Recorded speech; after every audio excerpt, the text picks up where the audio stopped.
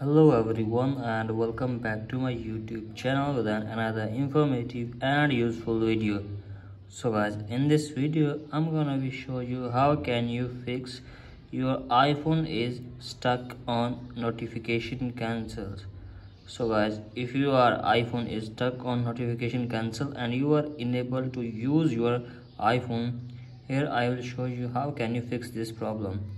So guys, it's very basic and easy. So guys, first of all, what we need to do, we have to just simply force restart your device for one time. So guys, simply you have to just simply press on the volume up button and power button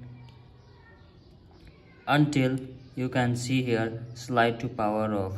So guys, simply you have to just slide to power off your device to 15 to 20 seconds, and after that you have to just simply open your device and hopefully your problem will be fixed.